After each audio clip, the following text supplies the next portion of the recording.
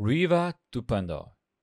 We have seen a lot of leaks in the last couple of weeks, mostly photos of screen store. And yeah, I'm not really sure I would want to lose my job over leaking some gun skins. Anyway, these leaks confirmed that Reaver 2.0 will have a Phantom, Ghost, Spectre, Odin and Karambit.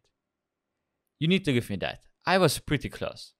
Now that the release date is right around the corner, I wanted to create a finisher for the Reaver 2.0 skins, because I think it's a bit boring if the 2.0 skins have the same finisher as the first bundle, even though the Reaver finisher is really good. So, let's get right into creating my concept for the Reaver 2.0 finisher with the 3D modeling program Blender.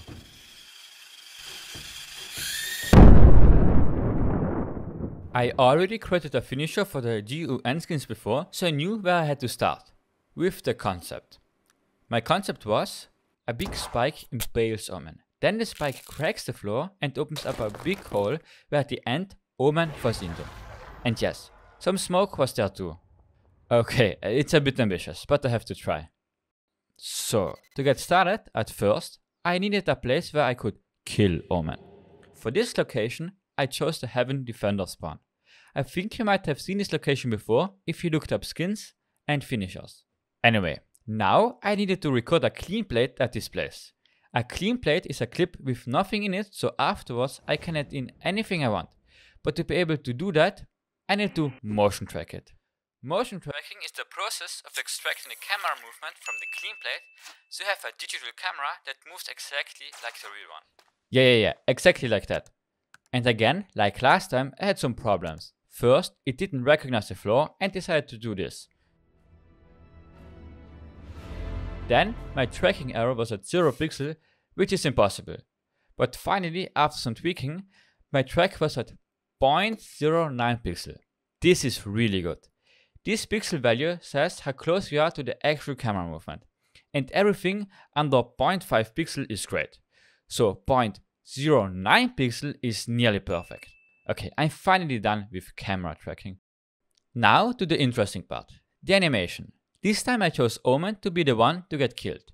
But before he could be killed, I had to create an IK rig for him. IK means, wrong script. IK means inverse cinematic. It has something to do with complicated math.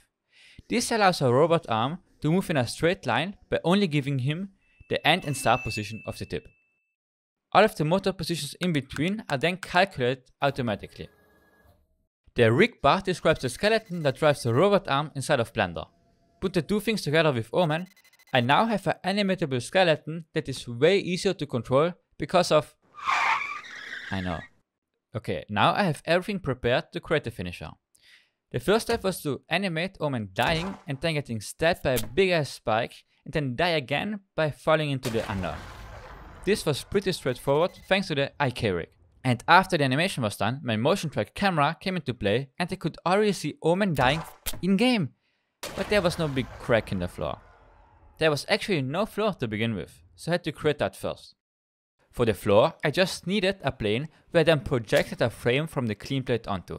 Now, because I motion tracked it, the fake floor sticks perfectly to the real floor. This is pretty cool. Now it was time to destroy the fake floor beneath Omen. I did this in two ways. The first was to animate booleans. Booleans are objects that can cut out each other. This was the simplest way, but doesn't look so good on its own. So I had to combine it with something else. An actual simulation of the floor cracking. I did this simulation by first shattering a plane and then just simulating rigid bodies falling down. Afterwards, I combined it with the boolean, and now it's all coming together. To push it closer to the finish line, I added a smoke simulation. This is the same smoke/fire simulation that I used with the Elder Flame Karambit and the Reaver Scythe. Anyways, on to the last part. The first person view of a Reaver 2.0 skin. I can't use an actual Reaver 2.0 skin because as of the time of recording, Reaver 2.0 isn't out yet. So I used my own Reaver 2.0 Phantom that I made a while ago. And after that was done, I put everything together. The floor with Omen, the Phantom that Omen was holding, the big spike, the smoke, and finally the first person animation. Now I'm finally done.